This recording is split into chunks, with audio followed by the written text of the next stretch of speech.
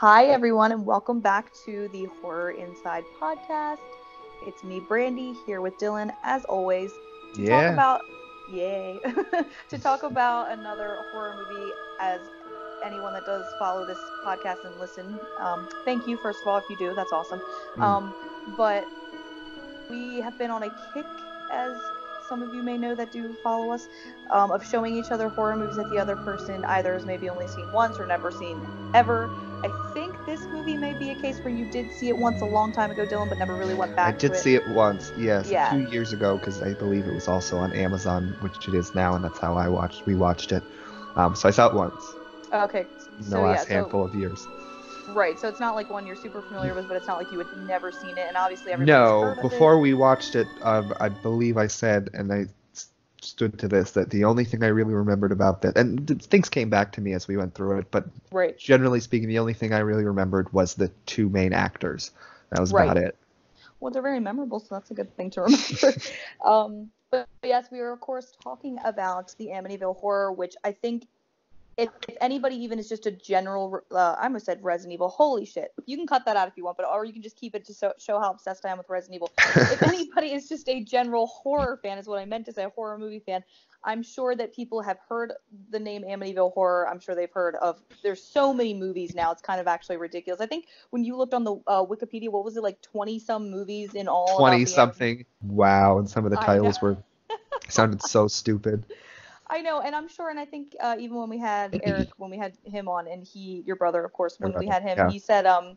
he said that some of them were actually pretty good, and I should give them a chance, and I would be willing to do that because I'm sure they're not all total garbage, but the fact that there's that many Right. of them, and he said some are just completely, absolutely ridiculous, as Unconnected. people would expect. Yeah, Yeah, some of them aren't connected to. I guess it's just one of those things where they can use the name. I don't know. right. Yeah, I know. I don't know how that works, but I think the appeal to it is like the house itself. Everybody, when you think of Amityville, you always think of those windows and that look like the eyeballs. I think that's why this movie, and maybe that's why it's been so ongoing and it's been used. So I think even a recent one was made. I think the most recent you said was like sometime in the last couple years, an Amityville movie. 2018 maybe? I'm not sure. Yeah, that's insane because I mean the original movie came out in '79, and Yeah. the original, I think the book that the Lutzes wrote that the movie's based on was like 78, probably like the year before, whatever. So this is like a story that happened in the 70s, which it's really, really cool because this movie is apparently based on true events. How true they actually are. A lot of people think the Lutzes are completely full of shit and they just wanted to, Uh-huh. to make money, whatever. But the story of the DeFeo family that lived there first that were murdered is actually true. It's true. Ronnie DeFeo, yeah, he Yeah. like went nuts and like shot his whole family. There are weird circumstances. I actually, to start off, I guess that's the beginning of the movie anyway. You see like him go through the house. You don't really know what's Mhm. happening. It's like close-up shots of everybody just getting shot. But in the actual story, and they do show this in the movie, he shoots everybody from in like the back. Like they're all like sleeping and they're all like laying on their, and he just, but like nobody wakes up, nobody hears the gun, and he's got like a rifle or a big shotgun or something that he's using to kill his whole family. Nobody wakes up and nobody heard any of the gunfire, so nobody was able to get up, call the cops, try to stop this. Everybody was like asleep, which is really weird. When he was on trial, he did testify that he heard voices. I think this is all true too, that he heard Mhm. voices in the house telling him to kill his family. He could have just been crazy and on drugs. It was the fucking 70s. Like, who knows? It may, whatever anybody chooses to believe. I'm not gonna. I personally myself, just to say, I personally do believe in ghosts and spirits and shit like that. I Mhm. just always have. But I mean, I don't know. I think I some do of the stuff. too, to an Oh, that's cool. extent. Well, I mean, I believe potentially that there might be something, but I am also a skeptic when it comes to certain things. Like certain things I don't Right. believe. Like certain people I do believe are full of shit. And I don't Oh know yeah. enough about their real story to have an opinion one way or the other. Well, there was like this thing that apparently came out like a couple years ago that said the Lutzes literally made everything up, and the guy that helped him write it was just a creative storyteller, and they literally made it all up after the murders. But I find it weird that they did up and abandon the house and just never went back. They didn't go out back for any of their belongings. So I think some of it's exaggerated. I think I told you this when we were watching the movie. I think some parts of it may be exaggerated, like some of the more big things that happen, but there's a I'm lot of sure, because really things are done like that for movies. for movies, exactly. And I'm like, okay, that probably, like, when George randomly has like bloody like bite marks on his ankle. I mean, I guess that could have appeared out of nowhere and happened, but there's like some bigger, or like when he finds that like, I don't know if you remember this, but down in like the cellar there was like behind that wall, it was like all red and spooky Yeah. looking, and yeah, so there Mhm. was that, which may have been exaggerated, but I think the little things are very interesting in this movie, like the very subtle things, like the Lutz's reported hearing. I actually watched interviews of this, hearing like drums at a certain time of night, like they would hear like what sounded like either like tribal drums, or like in the movie it sounds more of like a marching band type of drum. And George gets up in the movie and it's very subtle. It's just in the background of the movie. You just hear these drums and he's like, what the hell? And he's looking around. Mhm. And I don't know. I like that because I think those things are really believable when it's little things like that. That it's just like, oh, you wake up at a certain time and you just hear these weird noises. Like that's a little creepy. I don't know. Maybe I get creeped out by like the subtlety because it's more realistic. I always said subtlety scares me more than just like really in your face things, which, oh, I forgot to say too when I introduced us that we are also going to be kind of meshing two podcasts together, sort of. We are going to talk very briefly about the 2005 remake with Ryan Reynolds because I did want to share that with Dylan after we watched the masterpiece that's There the were original. so many So stupid ass moments that I want to make sure we remember. yeah, no, I will. I'm going to try to hit all the ones I at least think of, and if you have any more, please share because I think it's a good idea to sort of, because I would never want to dedicate a whole podcast to talking about the remake. It's that awful. But when I really like a movie and it comes out with a really bad remake, sometimes I do get enjoyment out of watching the remake. So that's why I had Dylan sort of, and they were both free on Amazon. So I was like, why not? Let's just watch them. And we actually Mm. watched them back to back. We started with Back, the original mhm. and then like Which was literally 10 interesting, and minutes later watched the remake. yeah, it was fun to do that. Yeah, to sort of see the differences. But okay, so I just wanted to say that. But I guess going back, and my first question, Dylan, is I guess this is a better question for kind of the end when we're wrapping up, but I guess to sort of just start off, what did you honestly think of the movie overall? I mean, do you agree with me as well with like the little subtle creepy things, were they done well? And yeah, I like, this is a movie I grew up with. I absolutely love it, and I love the little low moving creepy things in it. Like even like when the priest goes in and it says "get out," and it's like that little whisper. Right. So Yeah. good. No, I thought all that was really, really creepy and well done. It made Yeah. it, um, and also just have the backdrop of what happened in the house before and why did that Right. happen, and that's kind of interesting and disturbing to think about. Right. And well, you mentioned the priest, and I think I really liked that scene. It was it was gross, but it was also like, Yeah. why are all those things drawn there? And then they go back later, and there's like once or twice they might go back to that room, and there was nothing there, like all the Yeah. flies. Yeah, they would be gone or something, but then they'd reappear. But It was really, I do have to say on that, remember that scene, and then immediately remember the stupidity of the remake, where like what just a swarm of flies just oh yeah, comes bust out out of the the vent and like knocks them throw over. him. Yeah. That's true. Oh my god, I'm actually glad you mentioned that because I feel like the priest scene is so iconic in the original. It's even parodied in fucking Scary Movie 2. I think it's Scary Movie 2 where they do that. Yeah, Um, I vaguely remember that. And then like, yeah. he's really affected by the house, and it like makes him Yes, sick and everything, and then he it goes back, follows and him. the Yeah. the like the other priests just don't believe him or whatever, and they're really awful about it. Yeah, speaking on that, I think I said this to you when you and I were watching it. I said I think every actor in that movie does an amazing job. I love Margot Kidder. I love James Brolin. They're both Yeah. amazing. But I do think, and I should have the IMDb pulled up. I'm so not professional with my favorite movies, but I don't know who plays the priest, but I think he's so good. And the when he's trying to argue his points to the other priest, and he's getting really frustrated, and his like veins are pot, and he's getting so like, and you can tell he was really, really, really affected by the house, and his acting reflects that. I love that whole thing. So Mm. I am glad you brought that up because that's like, and that scene is so iconic. But I was trying to say like the scene is so iconic in the original, and then it's funny you mentioned the remake because I barely remember that scene in the remake just because it It felt probably was so like really rushed. quick too. Yeah, like just Yeah, boom, and then oh and then shit, he just gets then out. Yeah, whatever.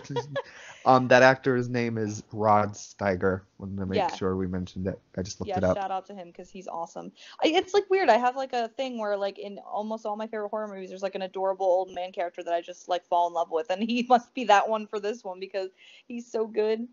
I know, Um, I know. But I always love that your love of Donald Pleasance went to a whole new level after I showed you the sequels, and he just oh my gets God. more and more adorable and He batshit. does. I know, I love him. I definitely need to rewatch those because, oh my God, he's adorable. Anytime we get a chance to talk about Donald Pleasance, Yeah, I'm going to say that. Shout out Donald Pleasance. there's a scene,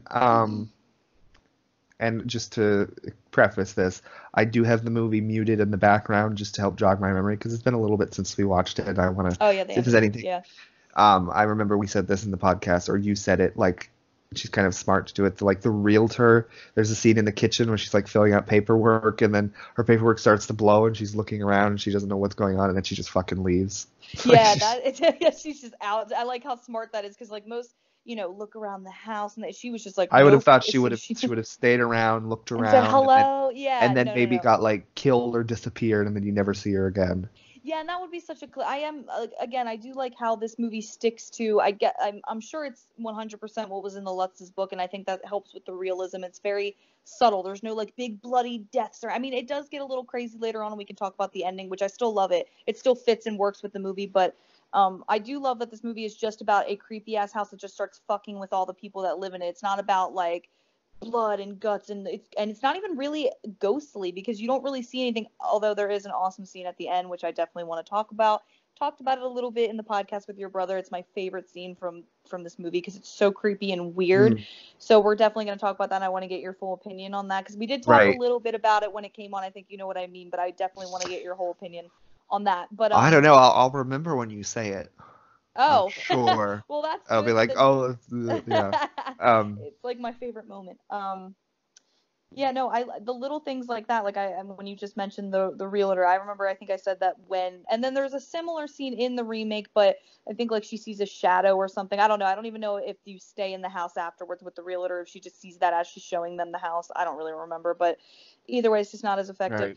And I remember you saying I know you have it muted so you can't hear it, and I don't even think you got to the scene yet where the priest just comes to bless the house, but No. I remember you were like, "Oh, that was cool because it got really, really like it gets kind of loud. Like you hear the flies, like that's like the thing you're hearing, like the buzzing of the flies, and all this like hectic stuff. And the priest is like coughing. You can tell he's getting sick. Well, then all of a sudden the whole movie goes like it's almost like somebody hits like mute, and the whole Hmm. movie gets silent. And then the door opens, and that's when you hear "Get out," and it's just a whisper. And I remember you saying, and that's why again I love this movie, and it's so different from movies made today. You were like, oh, if that was made today, it would get all silent and then there'd be a huge jump scare, but it was just silent and then that whisper of get out, which is like so iconic too. And then the voice does get a little louder. It says get out again and it's like a demonic voice and it's like get Hmm. out and it yells it, but there's no boom jump scare. There's no like music cue. There's nothing. It's just that silence and that voice. Right. And then he leaves and you feel that like threat in the air. I just love that. I remember you saying something about that, Hmm. which I love, which I'm sure it's different Yeah, in the remake, which I really can't remember, but if that's even there, but it I know, probably right? is. Um, Yeah. but on him, I just wanted to say I think he was a great character, and then like it was nice. It was kind of very interesting to see like it outside of the family, like it's not just affecting the family. And Yeah, how it then lingers, I follows. also I did want to bring up because I think when we were watching, you were like even like, is he really? This is the first time he showed up. Doesn't he have like two scenes in the remake or something? Yeah, yeah, he shows up to the bless the house scene, and I think it's like really far into. I think in the original he shows up right after they move in or whatever, so it's probably coming Yeah. up soon on your screen or whatever. But I think in the remake it takes him for they're there for like a while. I think George already starts going kind of crazy and acting all aggressive before the priest even comes to bless the house. He comes to bless it, and then I think he's in literally one other scene later where Kathy, the main character, the mom character, goes to see it. And that never happens in the original. In the original, Kathy and I think his name's Father Delaney, Mhm. they never interact or see each other because the house keeps them apart. She tries to call him, the phone gets messed up. He tries to call her, and then literally Right, feels and like he isn't gets in the like bit. original too? In the original, they also have a much deeper like relationship and connection. Yes. Yeah, Like, it's like stated that she calls and she's talking to the other priest, which is like Father right. Delaney's like right hand man. I actually can't remember his name, but he's good too.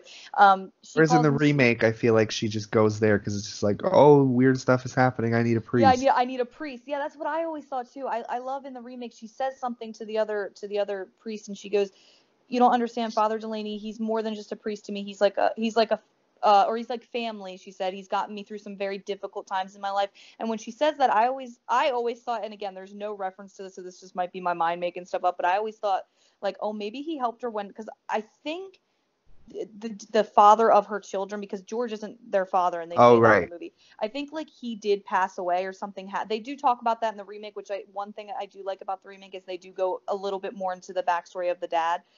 They don't say how he died or whatever, but he passed away. And they don't really ever mention that in this one, but I always kind of thought about that, like, oh, maybe when her first husband passed, like this priest really got her through the grieving or whatever. I don't know. And Kathy's supposed to be a pretty religious character anyway. Like she hangs Mhm. that crucifix in the house right away, and she just seems like she And doesn't she have is. her sister or aunt or something is that nun who is Oh, great? it's her aunt. Yeah, and yeah, she's great. Like even before When that one particular scene, she was kind of great and like kind of animated and a little exaggerated, I feel like. Which I liked that. Yeah, I remember the kids. She's like, go let your aunt Helen. I think her name's Helen or something like that. Go let her in. She's always pinching. Remember when the kids say that they And don't then want to doesn't go she let her in? laugh her head off about something Yeah, when she's what they she's like, said is not where's fun? your mother? And she's like, oh, she'll be down in a second. Oh, like she's just very like happy and like giddy. And then, but I do like that like she's this pippy, happy, like sweet old lady character. And then as the boys, the kids walk away from her and she's left alone in the house, her whole demeanor starts to change too, because it's like any religious figure. And of course, Kathy has an aunt that's a nun. She's close with a priest. She has all these religious people come into the house. They just get like really sick. But it's funny. I always said this. It doesn't affect her the way it affects Father Delaney. And maybe that's because he actually went there to bless the house.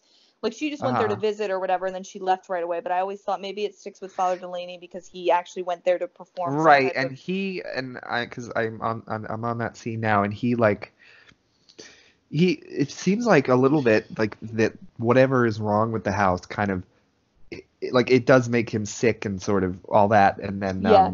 but it feels like it like at first tried to keep him from leaving or something, because I saw him like sitting down, and maybe it's because it was making him sick, but like, and then he was just in that, but like if it wasn't keeping him there, I feel like why Hmm. would he have not just run out because the freaking million flies on him? And I I just want know. to add, said this when we watched it, I was like, how did they shoot that scene? And I would have hated to shoot that scene. Like, how did they get Yeah. all those flies? That room must have stunk, and then they're I all on his know. face.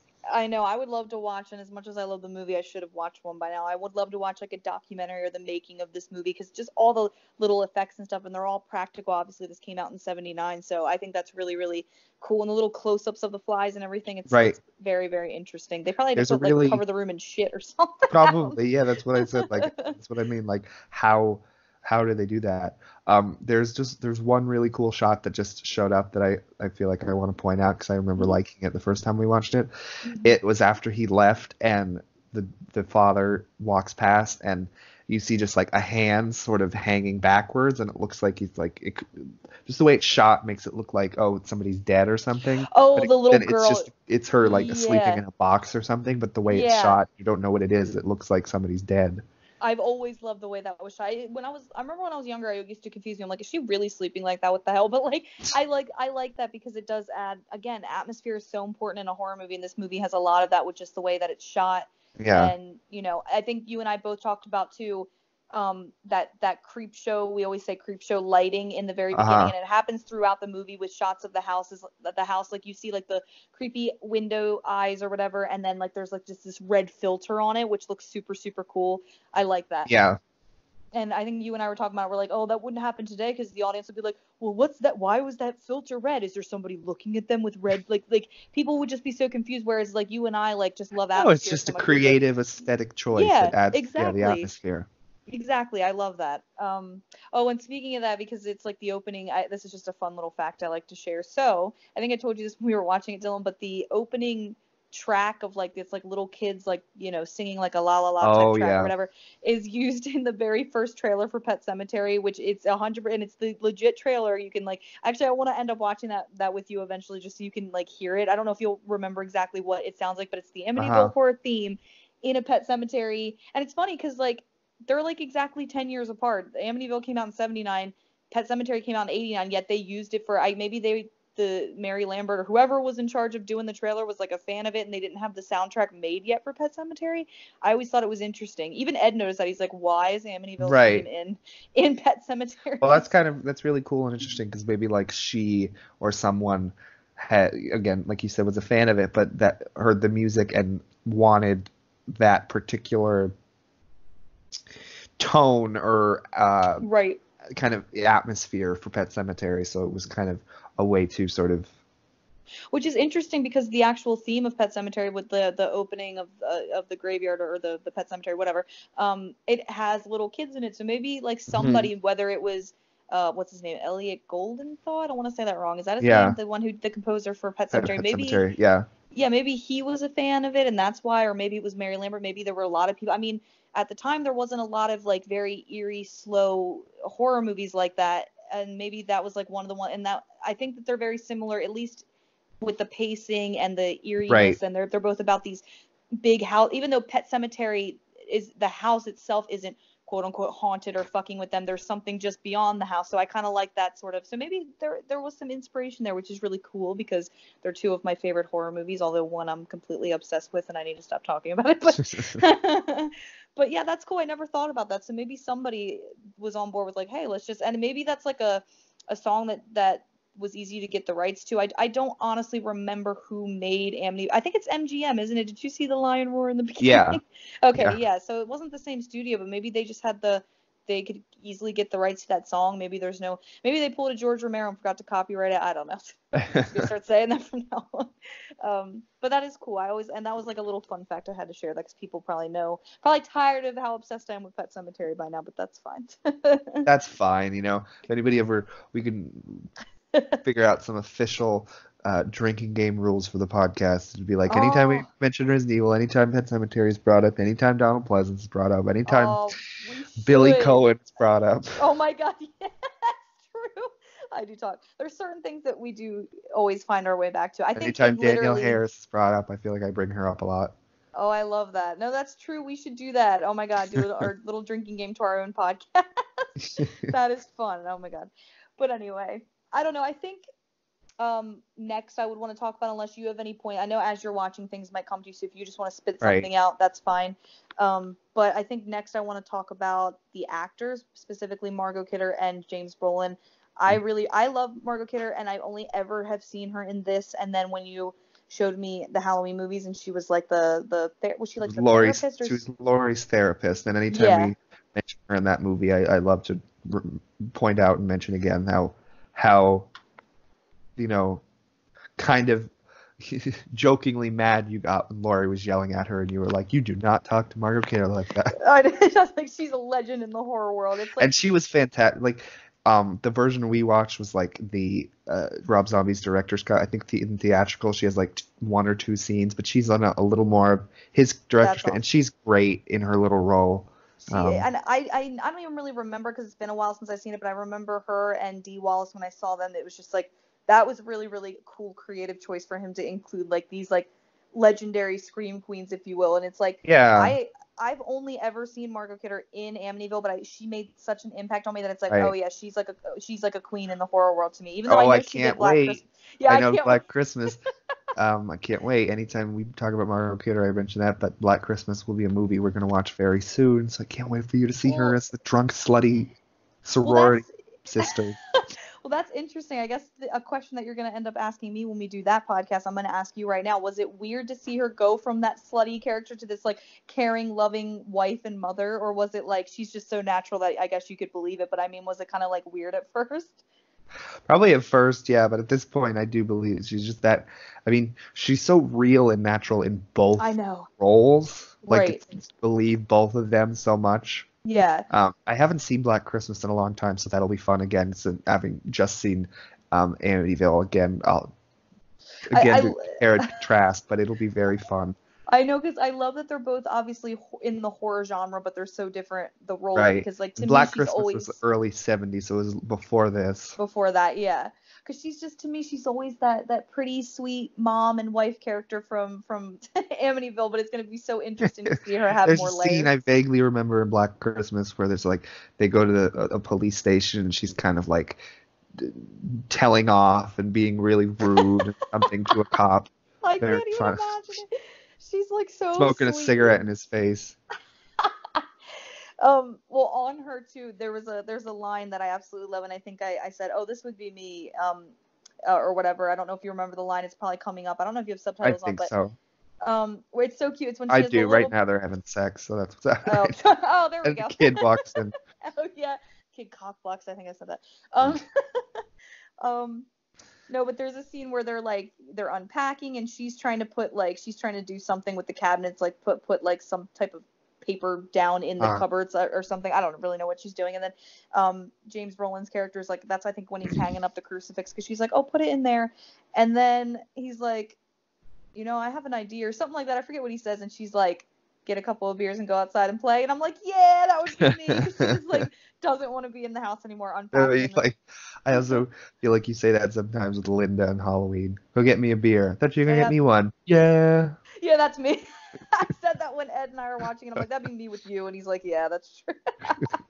Anytime there's beer. But I love that because she's so cute. She has like the little pigtails and she's just so cute anyway. And then like in the next shot, you see them walk outside with their 2 beers and they're going out with the kids. And it's just like, I say this a lot. I love horror movies when they have a family as at the center of the story. Those are like usually always my favorite. I can name so many that have that. And I just think that makes it more realistic to me. That makes it more believable when things start to go down. You're like, holy shit, you start to fear for the family.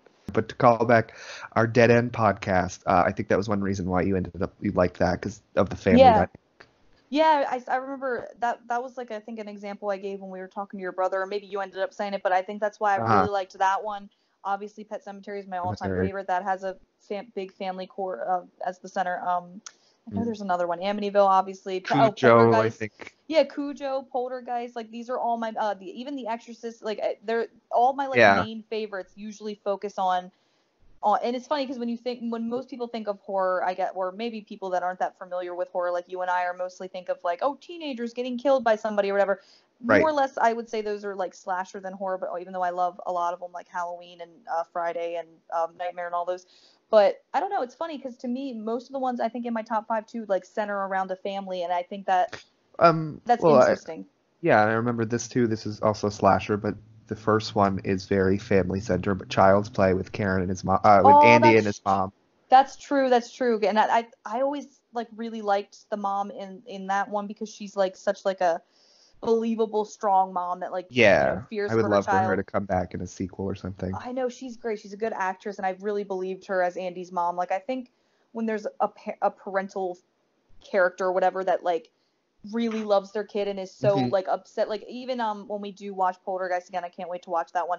The mom, both the parents in that one, like once Carol Ann, spoilers, you already know this, though, goes missing within the house or whatever, and you just see it tearing them apart. I don't know, I just think that's so real and raw, and especially when it has to do with a kid, and maybe it's a callback to Pet Sematary being my favorite and all the tragedy that happens with the family, but it just makes me like, and I've said this before, and not to get too personal, but I'm extremely close to my family. I'm very fortunate that I have 2 parents that are amazing. I'm very close with my siblings. Like we are just a very close, tight-knit family. So I think that it affects me more when I see like tragedy and horror movies that have that, because it's like, holy shit, I can relate to that. Like I love, I don't have any kids that I've lost, fortunately I've never had a child and lost them or whatever, so I can't like directly relate to like Lewis losing Gage, but I can relate that to losing family members of mine, and it's, or like thinking about like, and it's like, holy shit, like that's awful. Like I like movies that can do that, and that's why I know I'm going off on a whole tangent. We're gonna go back to Amityville, I swear, but like it's all relatable.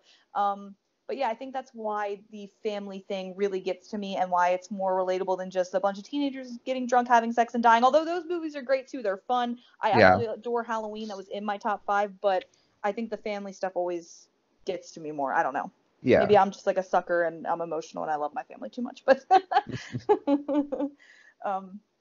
But that's why, going back to Amityville, when they have their beers and they go outside and you just see them on the boat and they're hanging out with the kids, and it's just like they have the dog, they have like everything. They just got married. They're like this attractive couple, because I freaking, Margot Kidder, she is beautiful. I don't care. I am completely straight. I have a boyfriend, but there are certain females like that I have, like, I guess I always call them my female crushes. It's like, yeah, that girl is hot, and Margot Kidder has always been one of the ones that I think is just super gorgeous. And I love James Brolin.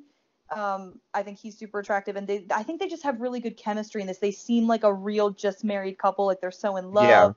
And that's why I think his switch, when it does start to happen, it's not drastic either. I think I told you this, that like I do love The Shining, so no shit. That's another one with a family story. Oh But yeah. The Shining, I absolutely adore Stanley Kubrick's The Shining. I'm not going to try to throw shade at it or anything. I know that there are people that are, feel one way or the other about it. I know Stephen King's thoughts on it. We talked about all that. But for me personally, it's a movie I did grow up with. I love it. Is it faithful to the book? Not at all. Is it Stanley Kubrick's version or is it Stephen King's? It's definitely Stanley Kubrick's. But I love it. But I will say that I do agree with Jack, and I love Jack Nicholson too. Again, I think he's a fantastic actor. I've seen him in almost everything that man's done. I've probably seen at least once. I love his acting.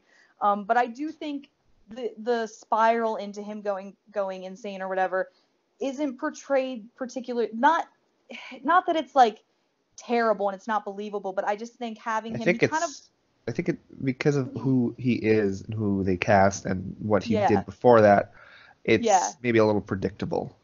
that's, yeah. And I think, well, I just watched it kind of recently, like back in October when Ed and I were on our horror movie kicks. That was one of the ones we watched, and I was like, this is a fantastic movie. It's shot beautifully. It's great, but Jack already kind of seems annoyed by his family from the beginning of the movie and onward, and even Ed agreed with that. Like there are moments even when they're driving up to the Overlook before they're even there, where he's like, Danny's asking him a question from the back, and he just seems like he's like he's kind of like, I don't know. It doesn't seem like he's very with it with his family, even when he's supposed to Right. be. So Whereas I feel like in this, and I'm currently yeah, on a scene that speaks to that, the I don't remember his name, but the father in this movie, George George, something. Yeah, yeah, his sort of spiral is very slow and very meticulously, like, yeah, continuously, devolving throughout the movie. And right. because this is the scene that just played, I mean, where he and it's the first subtle scene where you notice something, maybe, is when he's chopping the wood. Oh yeah, when she comes home and she has the groceries, right? Yeah, Kathy has the groceries, yeah, and he's able to snap out of it. I like that. Where again, it's like almost granted, like a little trance that's yeah, starting to grab him. and then he feels kind of bad. You can tell, and he kind of adds a little joke because she kind of looks at him like when he says, "Don't ever do that," or what. She comes up behind him and like I think she's supposed to like tickle him or grab, like maybe she's Yeah. being cute and grabs like his ass. I don't really know what she does. They don't show you, but she does something like cute and flirty, and then he turns around with the axe in his hand. He's like, "Don't ever do that," and she's like. And she kind of gives him this look, and then he's like, not to a man with an accent. Like, he tries to kind of smooth it over. It's almost like he can catch Yeah. himself, at least in the beginning, before the bad spiral or whatever. But I like that. I like that slow. It makes it more realistic. And he's a really good stepdad at first. I think you just mentioned the scene where you see the little girl's hand in the box, and he picks her up, and he's like, I'll take her to bed or Uh-huh. whatever.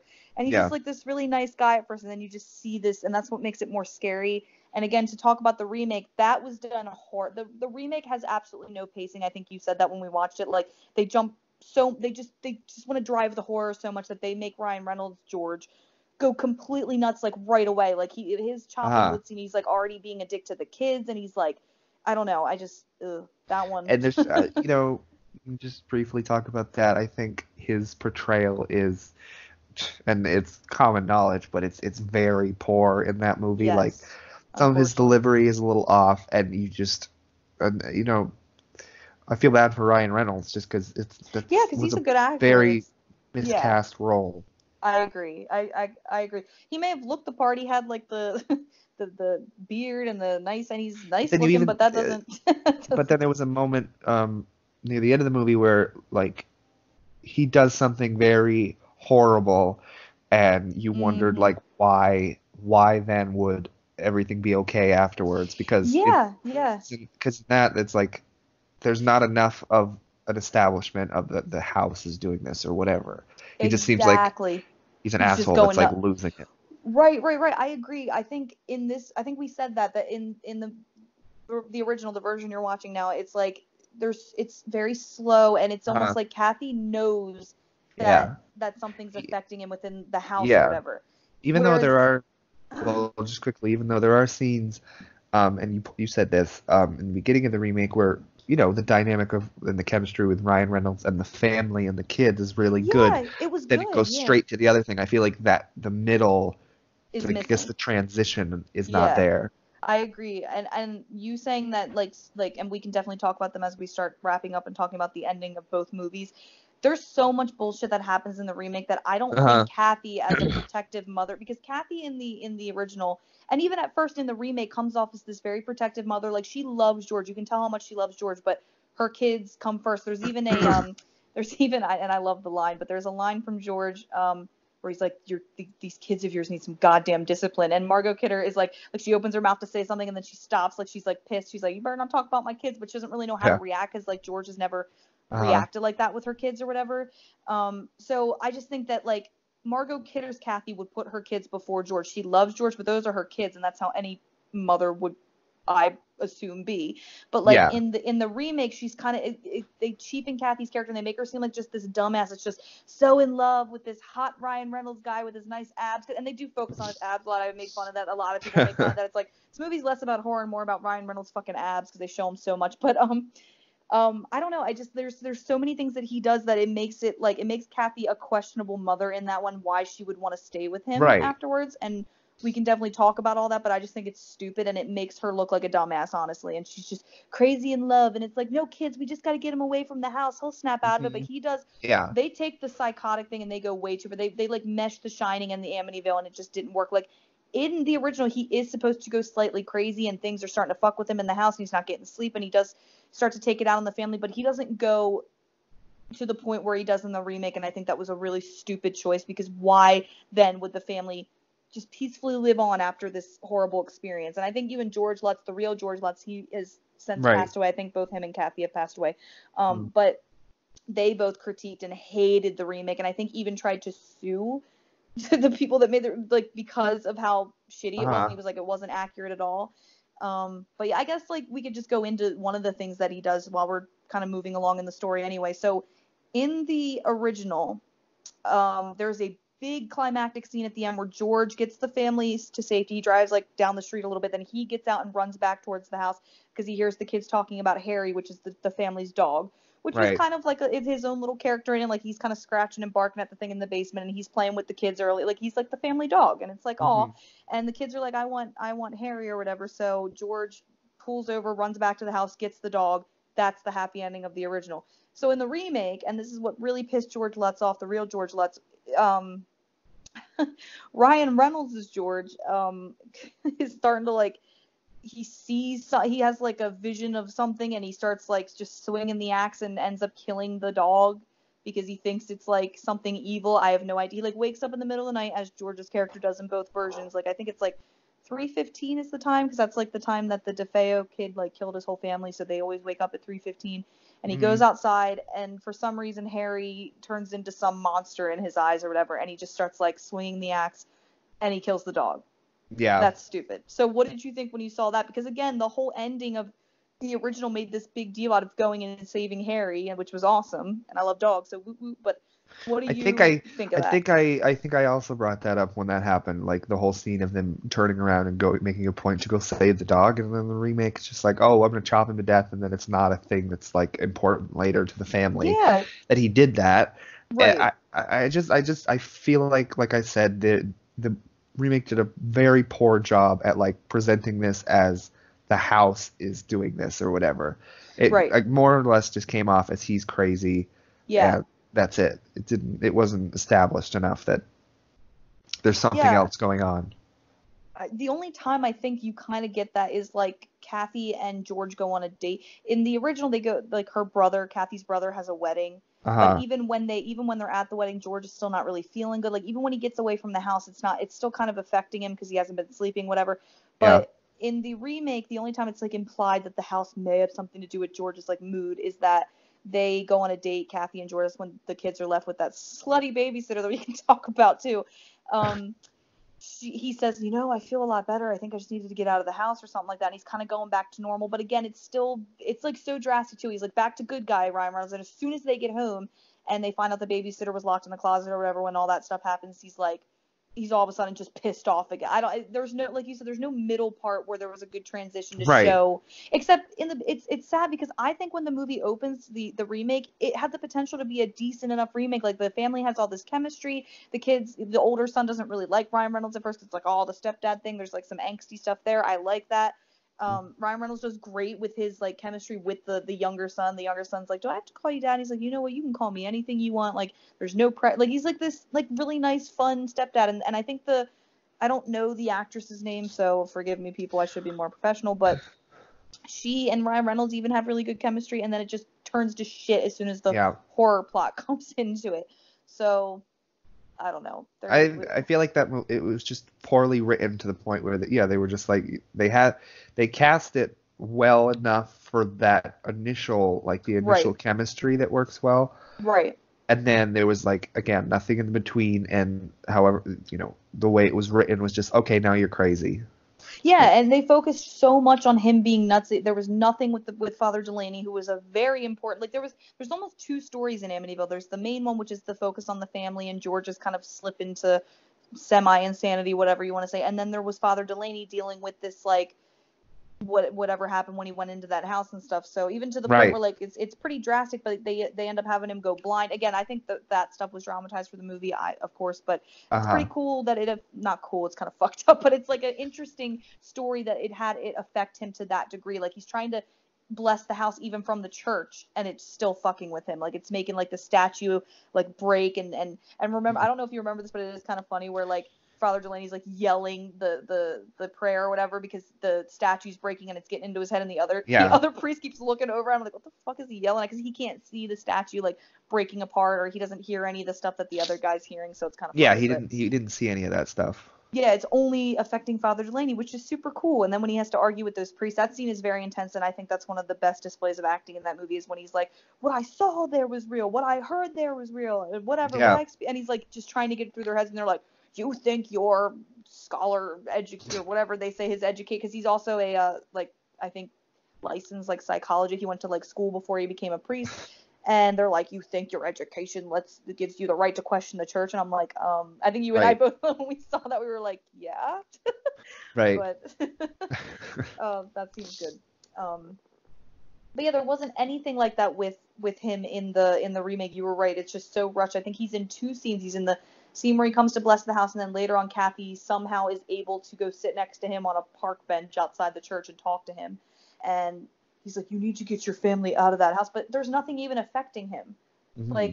It's just, I don't know. I believe it more that it followed and he's so worried. And like you said, the connection between him and Kathy's so much better because she's supposed to have really known him and bonded with him, and he's helped her through things before, so that helps too. They don't say anything about that in the remake. I don't even think Kathy's supposed to be religious or a Catholic or whatever she is in the original. In the remake, they don't mention that. No, it was probably just they set it up in that as again a cliche, oh, weird stuff's happening, I need a priest.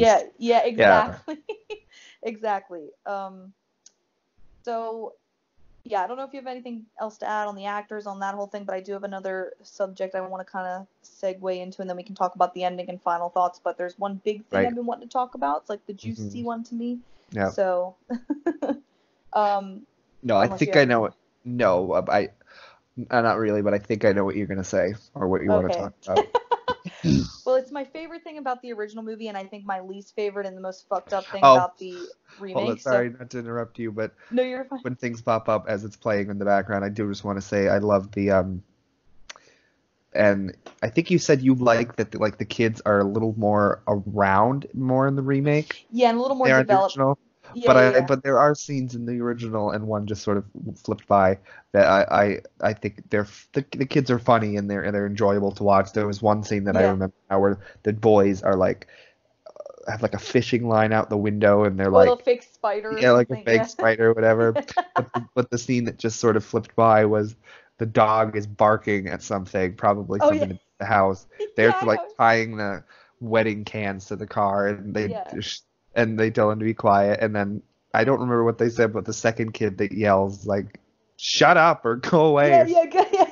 It's very realistic because they're like, Harry, they're getting annoyed by him because they're trying to cause I think that's when the brother, their uncle, which is Kathy's brother, is getting married, so I think that's why they're tying the stuff to the car or whatever. But yeah, right. I remember you laughing at that, and again, you and I, while we bond over things horror, I think we have a similar sense of humor too, because little subtle things like that just make us laugh, because I laugh at that too. Like, yeah, the Yeah. kids do have they have enough in the original where they have a presence, but I do like that they are a little more developed in the remake, but it doesn't matter. Even their lines are good. Even the pinching thing, like when they don't want to go let their aunt, and she's always pinching, go and be polite. Like, I love how Kathy has to scold.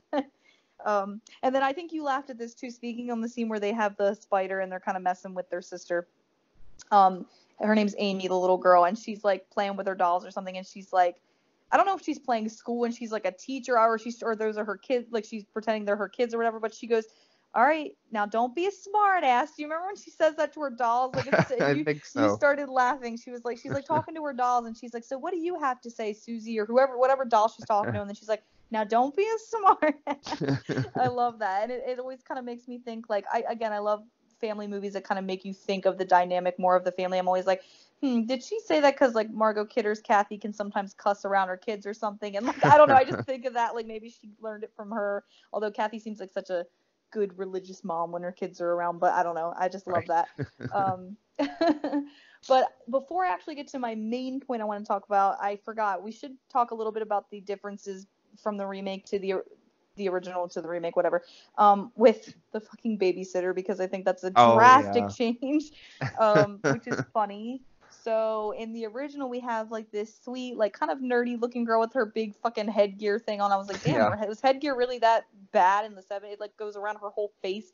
Right. Um, Right. And that whole and scene was it was really creepy when she gets sort of stuck in the closet, she's banging on the door, and like her knuckles and her fingers are starting to bleed. because she's so scary, she's like And pounding on it. then yeah, Yeah. and then when they come home and the daughter is still just laying in bed, and they ask why didn't you let her out? And what's the Oh, Jody. Yeah, she says Jody Jody, won't let yeah, me. Yeah, yeah, yeah, yeah. Yeah, I've always, even as a kid, that scene always kind of like was just eerie to me, that she gets locked in the closet, then the light goes, and as soon as the light goes out, she like screams. So I don't know if she like saw something or if she just got really scared because it got really dark or whatever. But, and it's more believable that she's like this little, like, sweet, kind of like nerdy little girl or whatever, the babysitter, because when she does get locked in there, like, you really are like, holy shit. Cause like, that's why I think it works better that she's so scared, because it's like, oh, she seems like this little vulnerable, like, nice Mhm. girl, and like when she gets locked in there, she gets kind of freaked out. Um, and there was a couple of scenes we didn't really mention, because the big thing, the big reveal I want to talk about in a minute is Jodie and the differences from the remake to the original, or Right. whatever. But I remember some scenes that you were like, oh, that was pretty cool, how like her rocking chair in Amy's room will be rocking, but when the parents, I think Margot Kidder walks into the room and it Yeah, I stops like those a immediately. lot. Yeah, there's little scenes like that. Or there's a really creepy scene in the beginning, I think you already passed it, where George puts Amy to bed, and you hear Kathy say, did you make sure she had her doll with her? And he was like, yeah, it's right next to her in bed or whatever. And then when he goes to check on her later, though, it's like sitting in the chair just staring, and it's a Yeah, creepy ass like yeah. Raggedy Ann doll. It looks like it went through like a fucking fire. It's all burned. It looks really weird. Like Raggedy Ann dolls are usually, they have like bright red hair and everything, but it's like dark looking and creepy, Yeah. and it's just sitting there staring at him in the chair, which is really creepy because that's like where she sits or whatever, which is super And creepy. but then to compare it to the remake, I know there was one scene, it was very early on, like 10 minutes into the movies, and that at that point I was like, okay, they're moving way too fast with this. Yeah. Like Hmm. the mom comes into the room and it's the daughter, and then like they just there's like some like swoop of the camera, or you see it immediately shows Jodie, who's of course looks like a scary like like Grudge or the Ring Yeah. girl, Yeah, and like and pale then and like long hair. and then and then there's a shot where she looks into the chair where she was and she's not there, and it's like they like really played their hands way too fast in that movie. I agree. I agree. And And why give it away so soon when the execution of it that you're attempting yeah. is very piss poor. Well, I agree, and I think this was something I did want to save, but I guess since we're already kind of on it, I love how there's no reveal of what Jodie technically looks like or what she actually is until like a while into the movie. Like, you just keep hearing Amy talk about her, like, my friend Jodie, my friend Jodie, my friend Jodie, and even when Kathy asks, like, what does she look like? Is she like thin or fat or big or little? Like, what is? And she's like, she's nice. That's all Amy says. Like, there's no description of her, which again is more eerie to me because she's not like, oh, she looks like me. She's a little girl. Like, she doesn't say anything about what she actually looks like. But then when the rocking chair is rocking and Kathy walks into the room and then it stops abruptly, Kathy asks Amy, like, who are you talking to, princess, or who are you singing to? Because I think she was singing. And she's like, you scared Jodie. And then she's like, she went out the window. And remember, oh my God, that scene is done so practically, and it's probably done so cheaply, and yet it freaks me out. It's like when Kathy goes over to the window, she sees those two red, like, blinking, Yeah. like they're eyes, but they look like, oh, it's so freaky, and it's so practical. Even Ed, who doesn't get scared by anything, whatever, I actually thought he was gonna make fun of that scene, like, that was so cheaply looking, but he actually, when we were watching it together, he was like, holy shit, that's really creepy. It's just the way that it's shot, and then it blinks for a second, then just goes away. It just looks like two red eyes, but they kind of look like lights, and then it like looks like it runs off or something. Oh my god, it's so creepy. Mm-hmm. Again, I love No, those I subtle remember effects. No, I remember that. That was very creepy, and that was, I assume the first sort of glimpse at Yeah. Jodie. Yeah. And then, I mean, I don't know if you'd want to jump to that 3-second shot of her later, just because Yeah, we're that was on my big reveal. That was probably my favorite, and I mean, I did want to say this, like, screen longer, but yeah, but I kind of like that it wasn't. yeah, it leaves more to the imagination. But I did want to say this, like, I'm glad you're showing me movies like this, because there are certain subgenres, and we talked about this in the Fright Night podcast, that I'm not big into, or I don't see a lot into for one reason or another. And this, I feel like, is one of those subgenres as well. Like, I guess you could call it like a haunted house-ish movie. Right.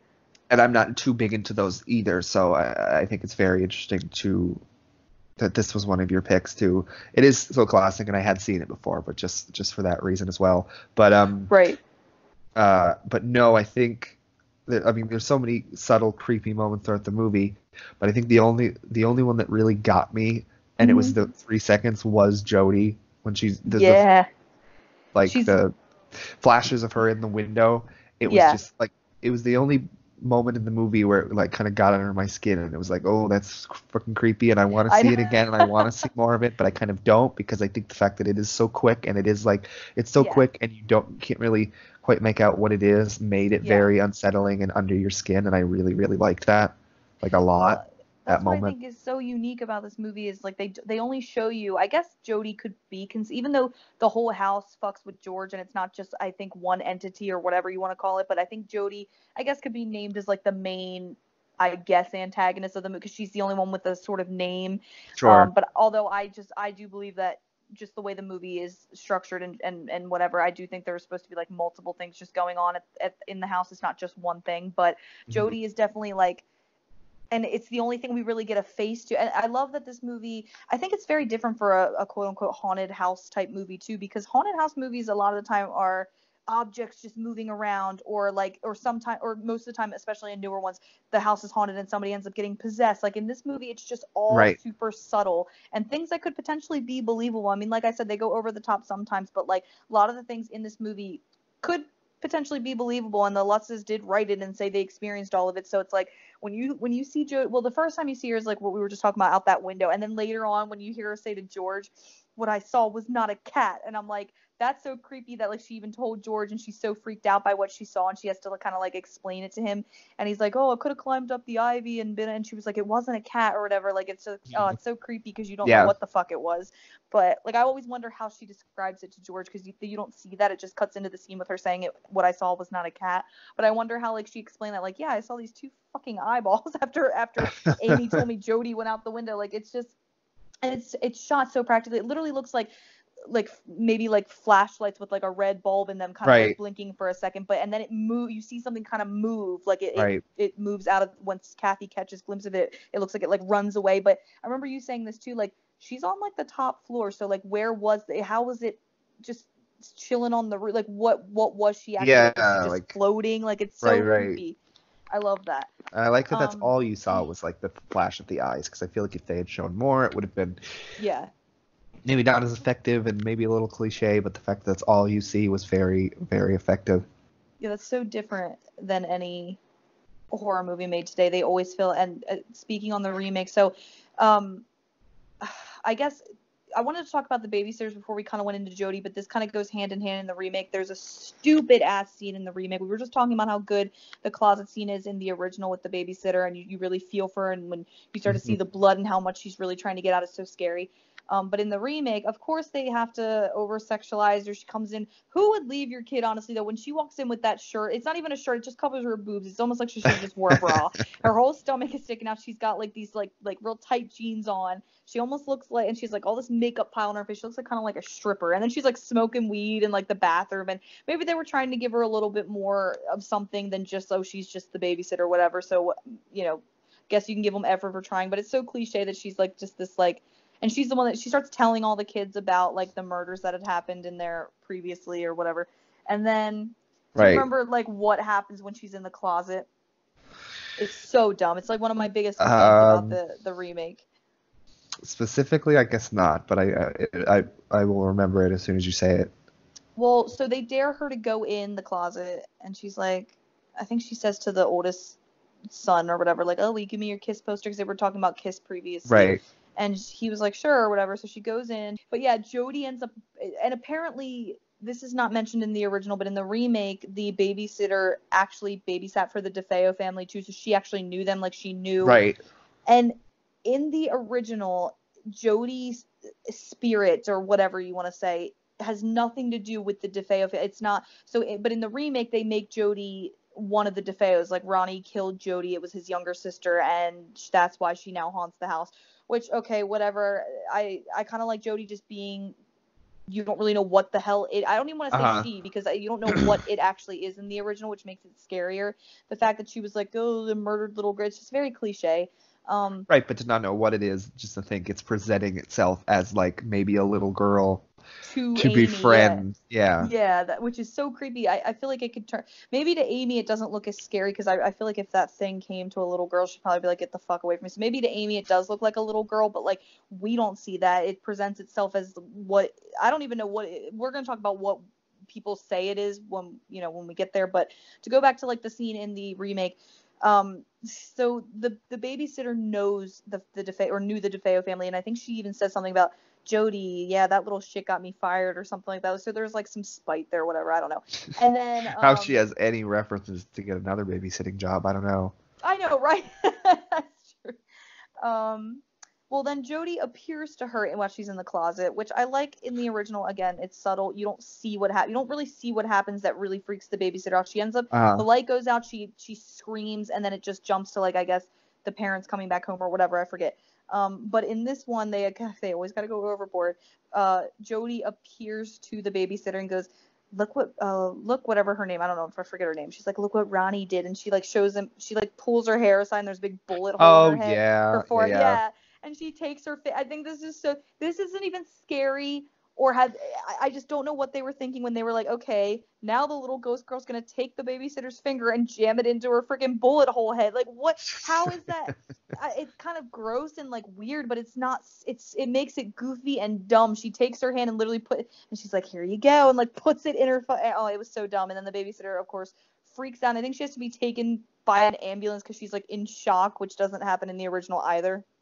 In the original, they just open the door, and the babysitter gets kind of aggressive and says to Amy, like, why didn't you open it? And she's like, it wouldn't open. And it's just, again, much more realistic, not so drastic that she had to be picked up by an ambulance and she's in shock now and she's shaking and she's, like, ruined for life. It's just, like, so over the top in the remake. But yeah, what did you think when you first saw it? Because I remember saying, oh, here comes one of the dumbest scenes, and I shouldn't have probably even forewarned you, but I just wanted, like, to know your reaction. Like, I just can't believe that they actually shot something that ridiculously stupid. Maybe I'm the only one that thinks that's that dumb. Like, I don't know. I vaguely remember that scene, and I don't understand what they were thinking either. Like, they thought it was creepy. They thought it would be gross.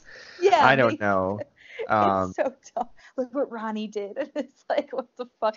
And, like, Jodie, just the fact that they show her so much and she looks like she does so much. Just... Yeah, because it came out around the time that The Grudge and The Ring were big, and a lot of movies kind of followed that Japanese style ghost girl with, like, the pale face and the long hair, and that's fine because I love The Ring, and I've seen The Grudge once. I don't really remember a lot of it, but I remember that being pretty good too.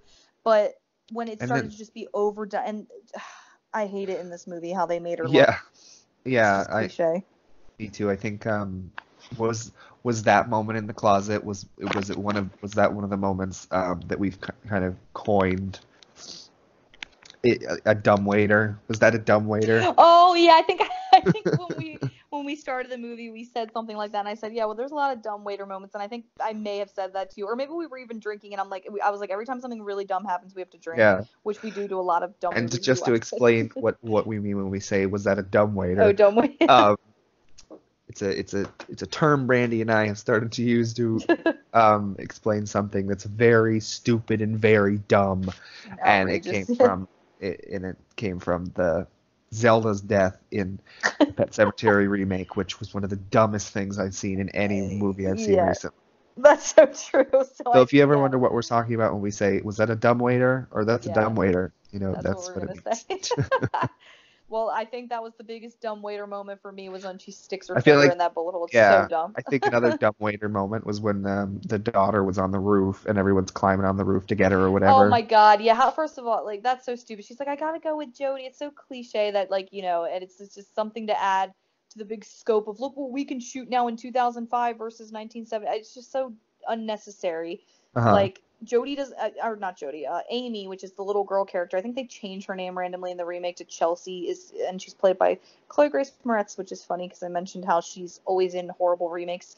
I think she's in that. She's in the Suspiria. I've never seen Suspiria, the original or the remake, but I think Right. she's in that She remake. is in the She's remake, obviously yeah. in Carrie, and she started off in Amityville. So, but it's like the character, all the other characters are supposed to be just like normal. Like the only one that really gets affected, at least in his mind, by the house is George. And it's like, why the hell does Chelsea go up on the roof and say, I gotta go with George? Like she's in like this trance. It's just, it's dumb. It's Yeah. like she just, that whole thing was just, I think, was just a thing like, oh, look what we can shoot. Like, because it looks pretty realistic that she's up on a giant roof, whatever. I think that was just to like, oh, we can shoot this, so let's just do it. We have all these effects. Like, I don't know, it was dumb. Mhm. Um, we didn't really talk about that scene, but that's really dumb, and that's not something that happens at all in the original. They really don't do a lot with Amy, except that yeah, she does talk to this like spirit or whatever, and that's basically it, and that's fine. I mean, like I said, the kids have little bit more of a presence in the remake, which I like, but at the Right. same time, I there's did kind of enough. like because in the original, the scene with the babysitter, the daughter sort of just said Jody wouldn't let me or whatever. Oh yeah. I kind of like in the remake that it kind of comes across as the daughter. You said her name was Chelsea in the remake. Yeah. It kind of came across to me in the remake that she just really disliked that babysitter and like maybe asked Yeah. Jody to do that. Yeah, because she says, don't go in there, you're gonna make her mad, and she doesn't like you. She says you're a bad baby. Yeah, she has like sort of Yeah. like an attitude towards her, which is fine, and yeah. But all the weird thing is like in the original, only Amy needs a babysitter because she's been sick, so she can't go to Kathy's brother's wedding. But the boys go. But in the remake, all the kids are home, Hmm. and the babysitter gets locked in the closet, and the boys are trying to like get the door open or whatever, but they can't. And I don't know, it's just Right. a little, that scene is just so over the top. The babies, the whole thing from when the babysitter arrives to like when she gets her freaking finger put into this little ghost girl's head. It's just so dumb. Um, but the whole reason it's so dumb, it maybe I would think that'd be a stupid scene anyway, even if there was no original and this was just a horror movie I was watching. I would think that scene was so ridiculous. I'd be like, what the hell were they trying to go for? Were they trying to go Right. for a gore thing Uh, like you said and gross you out, or was it supposed to be scary? That's not scary. That's just Yeah. dumb. Well, another Jody moment from the remake that I thought was incredibly dumb might even have been like the last shot of the movie where it like goes back into the house and it just Oh, shows after her they like leave. standing at the stairs or something, and then she screams or And her something, and then CG face. she's pulled into the ground, and I was like, oh Yeah. my God, that's so fucking stupid. It was so cliche. Like her face, like her face starts freaking out and screaming, like it's all CG'd, and then yeah, she gets pulled into. It's so dumb, and it's like they had to show that I guess to be like, oh, she's like sad now that Chelsea or the whole family left, but it's just, and it's like you don't really like in the original Jodie's again, and the entity, the spirit of Jodie is supposed to be a negative one, I guess. Like she appears to Amy, I think, as like a kid and as like a friend to sort of again affect the family, whatever. She's like she or I don't even like to say she, I say it, even though it has a female name. I think it's not really. I don't know. It's creepy, and I like to kind of just say it because you don't really know what the fuck it actually is, which is makes it creepier. It's supposed to be just this negative spirit that I guess is trying to get to the little girl, but in the remake, it's like, and they keep going back and forth. It's like, okay, is she like a sympathetic character, the little ghost girl? Like, are you supposed to feel bad for her because she got killed by? There's even a shot of her when she's still alive in the beginning when Ronnie's going around the DeFeos. Like, in the original, it's just you just see a gun go off and you see them all die in bed or whatever, and then it cuts to like the newscast of like, you know, family murdered in their home, whatever. Oh yeah, In the the remake was very flashy and it was very like, you know, yeah, I think the you way the said beginning something was like, shot. where's like the warning that's before every video game, like people photosensitivity and like Oh, epilepsy. epilepsy. Yeah, because it was like flat. Yeah, it was like shot very flashy with like, I guess, the thunderstorm, and it's like, and then there's even a scene where like Jodie, before she's a little ghost girl, she's a regular little girl and she's like hiding, and then Ronnie goes in, and I don't know if they're trying to make you feel bad for her or whatever, or like sympathize with her, but then like she's like an asshole though when she's a ghost. Like, she fucks with the babysitter. She has Chelsea go up on like the roof. It's like, is she supposed to be somebody you feel bad for because she's like a little girl that was murdered and she just wants like a friend or whatever, or is she just like I hate that whole angle because it's like, again, in the original it was so creepy that it was just a thing that was like an evil entity that was part of the house, but it just befriended Amy, I guess, because like she's the vulnerable little girl and it's preying upon that. Like, that's more creepy to me than just like, well, she died in the house and now she's kind of a spiteful ghost, but only to certain people, like the babysitter who she didn't like, and she tries to get like a 5-year-old girl to commit suicide by jumping off. Like, I don't know, it's just like it's confusing what like they actually tried to do with Jodie, and that like I don't know if you're supposed to feel bad for her, because in the beginning she's like, "What's wrong, Brandi?" And he's like, "I love you, Jodie," and he just shoots her. It's so movie and cliche again, but Yeah. I don't know. Um, but moving from complaining all about the bullshit Jodie in the remake, now I want to finally get to my favorite part of Amityville Horror and the original, is Jodie in the original, and we've obviously hinted at well, at least what I think it is, like how it's just like this evil part of the house that preys upon Amy or whatever. I don't think it's the only entity or spirit or whatever that's fucking with George within the house, but it's like a big thing, and it's the only thing that's sort of like personified with like a name or whatever. But later, so we see it that first time with where you just see the eyes and a little bit of movement outside the window when Kathy sees it, but then later on, best scene ever because it's so fucking creepy and weird. And again, another scene where Ed saw that and was like, what the fuck? And I want to know how they shot that. It almost kind of looks like sort of like it's like floating, and I'm like, is that like a balloon? Like, how did they had to do it practically, so I don't know how they did it, but and basically George is walking towards the house at the very end of the movie when shit's like going down or whatever, and George is walking towards the house and he happens to look up and he sees in, I guess it's Amy's window, like this floating pig thing, which it's so weird to describe it like that, but that's like what it is. It's like a demonic pig, and it has the red glowing eyes that we had previously seen when Kathy saw it, those big red glowing eyes, but it resembles like a pig. It has like a creepy snout and like this weird hair like thing on its head. I don't even know, but I can see it in my head and it's so creepy.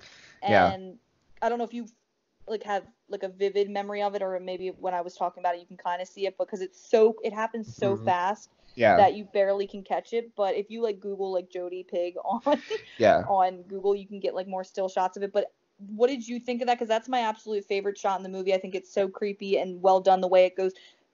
I kind of sometimes wish it stayed on the screen longer, but at the same time, like you said, it's kind of cool that it goes by so fast, because you're almost like, it's almost like if you blink you miss it and you're like, what the fuck did I just see? It like really fucks with your head. Yeah, well, that's sort of what I said before, like why it was the moment in the movie that got me the most, because it was something that your brain doesn't immediately recognize, and you're just like, what is that? And the fact that it is so quick, the fact that it is so quick just leaves your mind to just sort of continue to think about it and continue to wonder what it is, and you don't have a solid image on it, which is why, like I said, after we watched it, I was very curious, like to see it again, but then I was like, no, but I kind of don't want to. I kind of want to keep that, like what mystery, the fuck is that? I would just like to try to slow it down and figure out how the hell they shot that, because again, there was no CG at the time. I don't know if it's like a puppet, because the way that it kind of is floating, it almost looks like it floats like balloon like. So I'm always like, is it like a puppet? It's probably, I mean, it's got to be done practically, obviously, but I would love to like actually see how they shot it, because it looks super creepy, and even like the coloring on it and everything, it just looks it's so scary, and the eyes are big and red, and just, it's like, people describe it as it's supposed to literally be like a demonic pig that comes in the form of a pig. I don't know if that's what's been appearing to Amy, though. That girl is brave, because if that thing appeared and was sitting in my rocking chair, like, that's why I assume, you don't ever know or figure it out, but maybe it appears as a little girl to Amy to like Right. not freak her out. But then at the same time, when Kathy asks what Jody looks like, she doesn't really give a full answer. So maybe she's like, oh, she's kind of creepy. I don't know. But I Yep. just love that. And I love how George is the only one that ends up seeing it because the house is fully gotten into his head, and it's like it's now presenting itself fully to him. Like even though Kathy saw just the eyes in the earlier Mhm. scene, like George seeing it all fully, I do like that. It's so that's definitely my favorite shot in the movie, and I agree with everything you said about I think your brain doesn't know what to make of that at first. That's why it's so scary. I think I've said this to you before, things that just look sort of off, that aren't directly, like, that's why they ruined Jodie so much in the remake to me, because she's supposed to be this little creepy ghost girl, and that's so creepy. That's not creepy to me. Like, it depends on the And the context. Like, fact The that Ring they, is good, but yeah, well, just like I said earlier, and the fact that she is completely given away 10 minutes into the movie. I know, right? And it's like, and there's nothing special or unique about her design. It's literally just a little pale ghost girl with long hair and, oh, with a bullet hole in her head. Like, that's not scary to me. I know at that time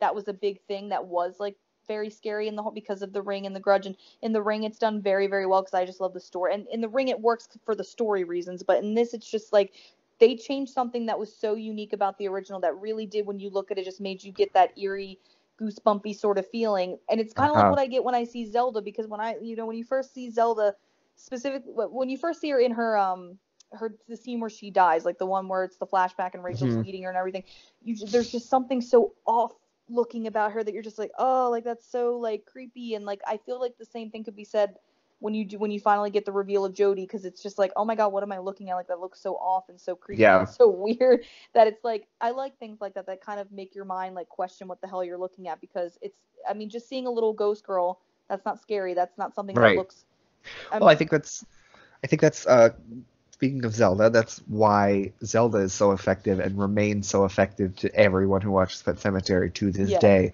because of the exactly. ingenious casting of a man. Um, Yes. it does the same thing. And even us knowing the fact of who plays her Yeah. doesn't change that. But it's the same thing where it's off in such a way that your mind is, it Trying to doesn't, figure out what it yeah, is. Yeah. yeah, Or trying to and figure out that's why it looks, yeah, like why it that. looks off, and even we know why, Yeah. it's still the same kind of thing. That's why Yeah, that's still effective to this day. there's an actual like word for that. I forget what I watched a whole thing on YouTube of this guy talking about horror videos and why certain things are scary to certain people. It's like when your brain is like, I think I sent you a video, and I won't get too into it because we're doing a podcast, but a long time ago I said, Dylan, I'm going to send you a video that's really weird, but I want you to tell me if it makes you laugh, freaks you out, or kind of you just feel kind of indifferent towards it. I don't know if you remember Hmm. that, but it was a long time ago. It was like a viral video that was going around on YouTube that scared the shit out of a lot of people, but also some people found it, like, the comments were like mixed. Like it was like, this is stupid, this is making me laugh, haha. But then there were so many people saying it was disturbing. To me, it came off disturbing because the part of my brain that was like, this just looks off and wrong, because it was like I don't know if I'm going to go that much into detail about what it was about, but just so, because we're doing a podcast, to give people context, it was like this little like midget guy that, do you remember this, that was kind of dancing around in a I very don't contorted, remember. it sounds really weird when I'm describing it, but that's what it was. It was so creepy. I did send it to you, and you said you watched it. I remember Yeah. you saying it did kind of creep you out too, because I think you and I have that same thing in our brain where we're like, ooh, we just don't like things that look super off. Like it's like, and if anybody wants to know, you can YouTube it. The video is called Obey the Walrus. It's very, very strange. Some dude made it like to be, I guess, edgy and creepy, and it's been Mhm. debunked. It's just like this fake video or whatever, but it's very, very creepy, and it has creepy music playing in the background, which also makes your brain sort of like go like, ooh, what am I listening to? I think it just depends on how you're kind of like wired. Like, and some people were saying it was the funniest thing they ever saw, like the way that he's dancing around, but it's like, he's apparently he's like a short like midget guy that has like, he was diagnosed with like polio, so and it's actually kind of sad when you hear the backstory of it, but just seeing it, and he's it's weird. It's very, very weird. I don't even want to keep explaining it because I think people just need to see it, but it's really weird. But that there's some sort of word for what we're both describing, that when you just see Yeah. something that looks off and doesn't look normal, it can freak you out, because it's like, that's not and that's what scares me more than just seeing a pale little ghost girl. Like, yeah, that can be creepy or whatever, but that's a certain type of creepy, the type of creepy that Jodie is in the original, or Zelda is, or even this Hmm. weird video that I've been referencing. It's like that's a whole different type of horror that can give you like goosebumps, because they just don't, it just does not look the way that Right. our brains think like It's a normal thing should look, or whatever. If that makes yeah. sense. I'm horrible at No. describing it, but No, it does. I feel like it's even brought up by the people who make the Child's Play movies. I think it's I've heard them say that like that dolls are similarly have that kind of effect on your brain because they yeah, look human enough but not yeah, completely. So that's yeah. why they're creepy to a lot of people. That's actually really true. I think I've heard that too. Like that's why they're effective in the horror world, because of that. That's Yeah. true. And the more realistic looking, the more like creepy, or like when there's like those videos of them developing like robots and stuff, and when they look really real but they're not, like, and there's just Mm. something off about that. I've heard people talk about that too, like robots that look human, but you obviously can tell in their face that they're really not. It's creepy to some people. It's just, there's all different types of stuff like that. That type of stuff always scared me more than just like, again, a little ghost girl, or just something that's supposed to be scary. Like Zelda is not, I mean, she's obviously in the movie she's creepy as hell, but I think in that first scene, like, it's tragic, it's sad, she's not even evil yet. Like, obviously the Yeah. scenes later on in like the dream, and then when she appears to Rachel, she's supposed to be creepy in those, but that initial scene where she dies is, it's supposed to be like a tragic and also scary scene, because obviously Mary Lambert is a genius and knew what she was doing. But when you think about it, it's like, oh, she's not even evil there yet, but there's still something so creepy about her in her death scene. She's not Mhm. even after Rachel yet. She's not even like this demonic spirit yet that's coming back to haunt Rachel. She's just this little girl that got this disease, but it's just the way that she looks. And it's like, and again, I'm going so over the top and dragging this on like I always do, but getting back to, like, that's why the Jodie change really, really, really, really was my biggest complaint. Next to Ryan Reynolds being cast, I know that's terrible. He's a great actor, but he was just did not fit that role, like you said. No. But Jodie's change really pissed me off because it was so unique in the, and I was hoping when I went into the remake, and I was a lot younger when I saw the remake too, because I saw it when it first came out, and we were like 10 or something when it came out. So I mean, but I remember going into it thinking like, ooh, maybe, with the effects of whatever, it'll be really cool to see how they handle Jodie. And of course, they just completely, maybe they thought it would be dumb, or nobody would, or people would be confused by it if they didn't make it more of a humanoid thing. Like, I don't Right. know. I just think that's, I don't know. Yeah. I love the original. That, I think that's so creepy. Everybody go Google Jodie Pig Demon in Amityville, and you can see what we're talking about. It's very, very unsettling to look at. But only look at it for 5 seconds and then get rid of it, and Yeah. then have your mind continue to try to piece it Yeah. together. That's what's cool about, yeah, they show it, and then it cuts to George kind of squinting his eyes, and then they show it again a little bit up close, and then it's done. It's like literally on the screen for maybe 4 seconds. And I Hmm. agree with you, Dylan, as much as I'm like, no, I want to see more of it and figure out what the hell it is. I think that is the genius of it too, that makes it effective, is it's like you only see it for boom 1 second and then it's gone. So Yeah. I love that. Um, but yeah, I guess that's all I really have to say about it. I wanted to save Jodie for last because that's like my absolute favorite. And I was so Hmm. excited to get to that scene with you watching it to see how you would sort of Yeah. react. And I was very, I guess I could say, like, happy with your reaction, because you were like, whoa, that is really creepy. And I know I had Yeah. kind of spoiled it in the podcast with your brother. I was like, because him and I were talking about it, and I was like, the fact that she's like a weird pig demon. And I'm like, oh, Dylan, pretend you didn't hear that. And it probably sounded so dumb. When you say it like that, it sounds kind of dumb, but when you actually see it executed in the movie, Yeah, I it's think I kind anything of but pictured in that. my head. I pictured in my head the weird, scary story about like the two Oh, fat people, and one of them gets reincarnated as a yeah, pig just with kind like of goofy. float like high heels or something. That's kind of what I pictured. Yeah, but if that had been, think about it, if it had been shot differently, or it could have been so different that it may not have been effective, and it may not have worked, and it may have came off kind of goofy and stupid. When you think of like a pig demon, like, yeah, that could have went so bad, especially at the time when they had to just do it practically. And for Mhm. the time and for what they were going for, I think it's super effective, and it looked really, really, really good. Like, it Yeah. didn't come off cheesy or goofy. Like, what is this weird pig thing? It's so creepy when you see it. And again, it has that thing where your brain's trying to be like, what am I looking at? Where Yeah. it's just very, very effective. I would love to see how they shot that. I might look that up after we're done. This podcast to see. Um, but yeah, and I'm glad you agree. That was one scene I was like, I Yeah. really hope Dylan has a good reaction to this. And you did. And Ed was the same way, and I was very surprised. I thought he was gonna be like, oh, that, what is that? But like he was like, that's really, really creepy. So I think it still holds up.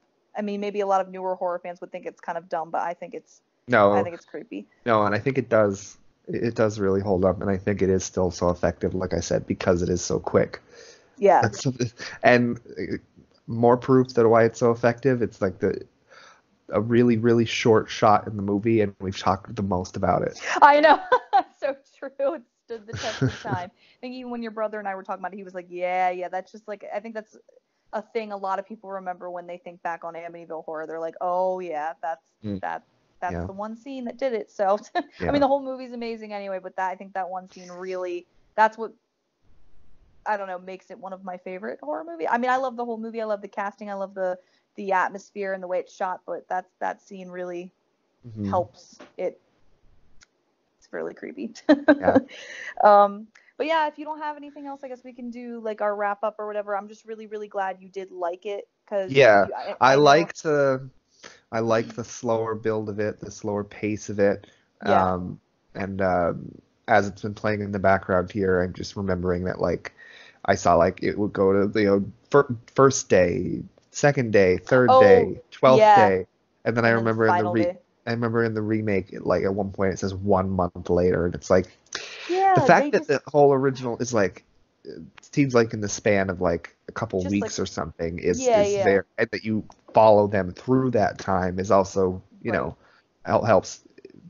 helps the effectiveness of it because you're like in it with them, and it's not like we're gonna skip Right. a month and then No, I agree, and I think well, we didn't really fully, because we got so caught up on the Jodie thing, and that's fine. So I won't talk too long about it. But we did say, because we said when we get to the end, we wanted to mention this, that um, Ryan Reynolds' George character is so like unforgivable, because not only does he freaking murder the family dog, and nobody just says anything about that, but I think he lies though. But I think they start to piece it together. The family does or whatever. But he also tries to, not only because in the original George does swing the axe at Kathy, but she, remember, she looks like old, and like it's supposed to show like what he's seeing through his eyes. She looks like there's yeah. like, it doesn't really look like her, and he's, that's supposed to show what he's seeing. So he's about to hit her, and then she screams or whatever, and she's crying, and then he's like, Kathy, and he snaps out of it. Well, in the fucking remake, he tries to not only go after Kathy but the kids, and they have to like climb out the window and go down like the roof to try to escape Uh-huh. him and everything. And it's like, how could that be? And then they have to like tie him up, and they all get away through, like they get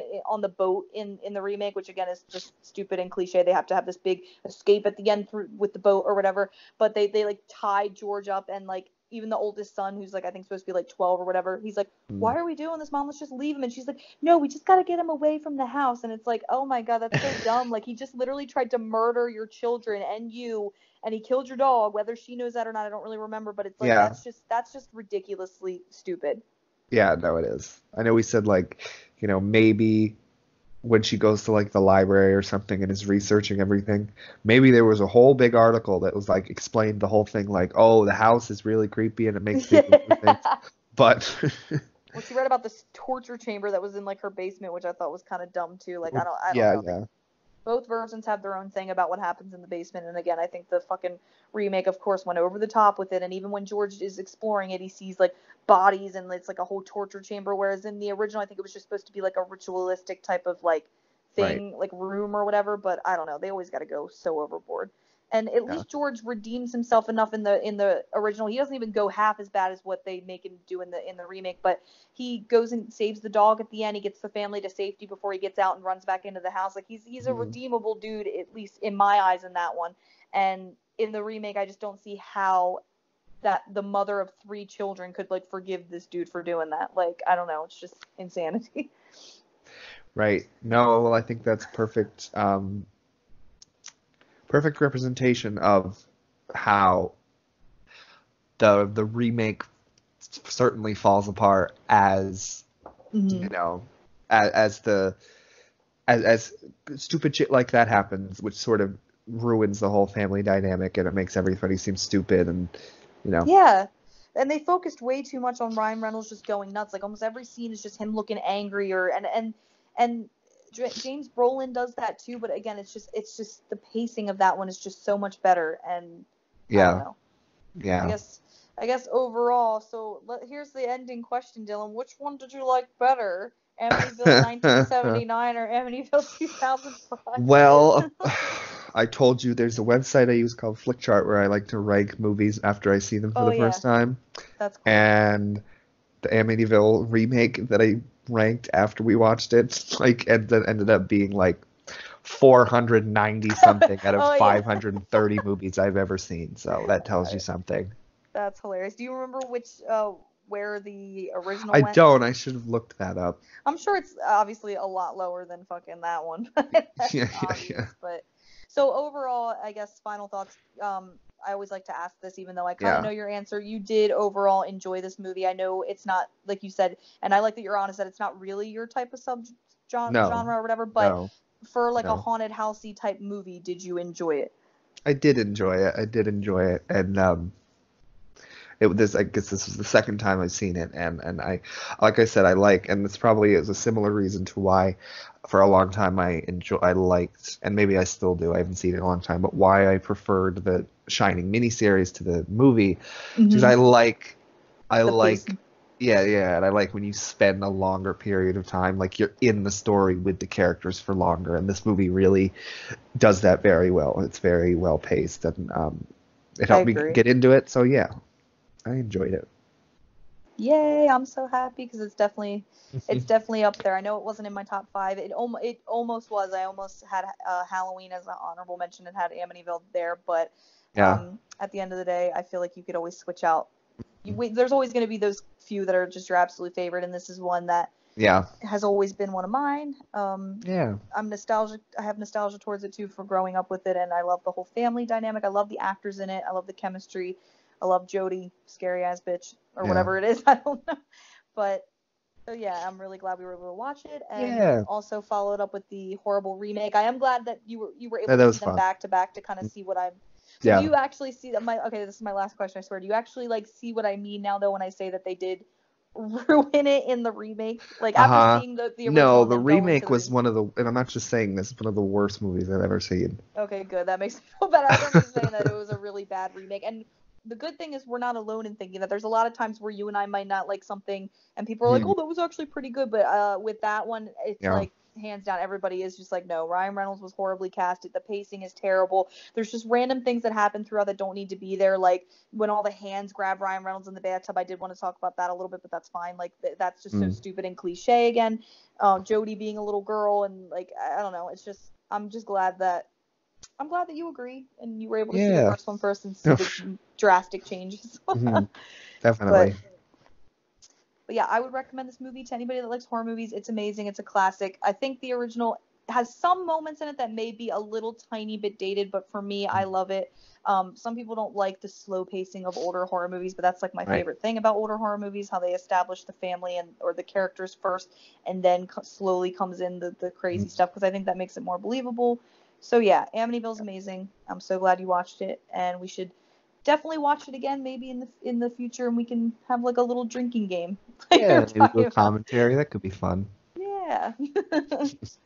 Well, this will be the final note on it. And this is not to make fun of the movie, but I do make fun of this moment. And this was playing in the background as we were talking, and I rewound a couple minutes ago to get to it to end it on this note, and I'm going to include it in the podcast. My other favorite moment from the movie, for a completely different reason, after the Jodie scene, and I Mhm. will end the podcast right after this. And I hope this will be picked up on the recording. Oh my gosh. Tell me if you can hear. Okay. Oh my god. I love that. Oh my god. Okay. That's perfect.